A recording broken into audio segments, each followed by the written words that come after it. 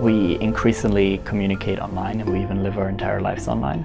Documents live online, systems live online, even companies live online.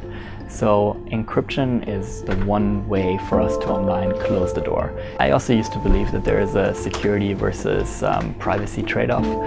Today I mostly look at it as a security through privacy. Without privacy online, without securing our lives online, we become vulnerable. If you are conducting journalism online, and we increasingly do, then you need to be secure online. The threats are huge, and journalists don't take them seriously enough. We need proper security, we need proper encryption, we need to start taking this seriously. You have an obligation to a source, and if they get in touch with you by phone or email, then you should be taking steps to protect them. After meeting Snowden, I realised this is for real. I know the tools, I know what they're capable of. So the first thing I did when I saw Snowden was, as soon as he saw my smartphone, he went into a panic. He says, "You need to get that out of here.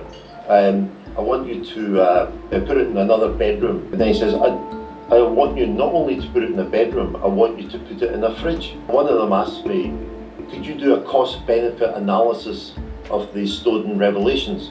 I can tell you the benefits. The benefits is we've had this huge debate and people now understand what the governments are capable of.